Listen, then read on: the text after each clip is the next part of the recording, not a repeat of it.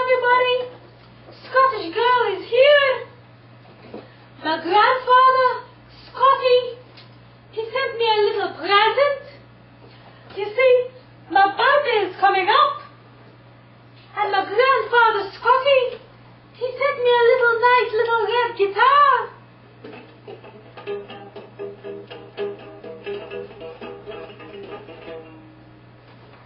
I was telling my grandfather, Scotty, how I don't have a lot of friends. So my grandfather, Scotty, he told me that every time I play this guitar, I'm going to have a lot of friends, yeah? But my grandfather, he was really angry. You see what happened? One afternoon when he was sleeping, he takes a lot of naps because he gets really tired of tending sheep all morning. But anyway, one night, while my grandfather was sleeping, this really drunk little leprechaun crawled out from a window and went into my grandfather's room and stole this little guitar that my grandfather all had nicely wrapped. When my grandfather woke up, he was really angry. But anger never gets anybody anywhere, does it? So my grandfather had a plan. He disguised himself as an Irishman. In fact, he was an undercover Scotsman. So he took a plane all the way out to Galway, Ireland. And what he did is he went to a couple of Irish pubs, disguised as an Irishman, of course. And for some strange reason, the Irishman never ever thought he might be Scottish. They seemed to think he was a regular Irishman. But my grandfather, he was so angry.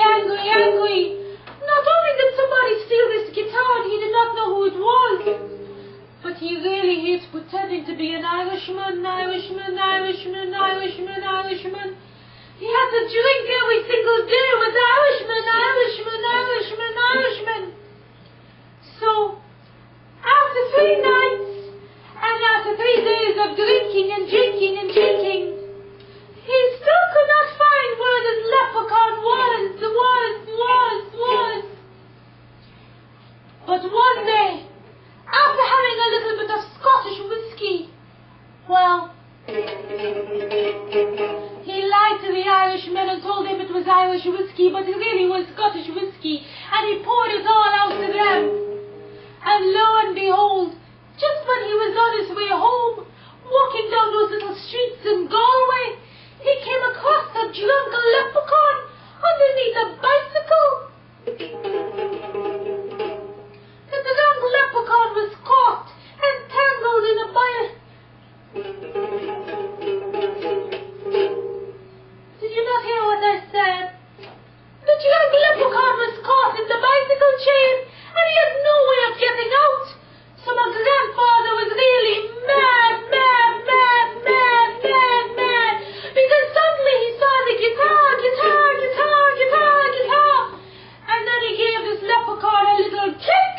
And then he took the guitar back from the leprechaun. Then my grandfather went back and he took back his Scottish whiskey. And then he took a plane back to Scotland. Wondering why the leprechaun stole the guitar, my grandfather doesn't really know. He just says those Irishmen are up to no good and are going to want to lay their hands in a nice little red magical guitar. So, the grandfather was in a real hurry. And he wrapped up this little guitar. And he sent it to me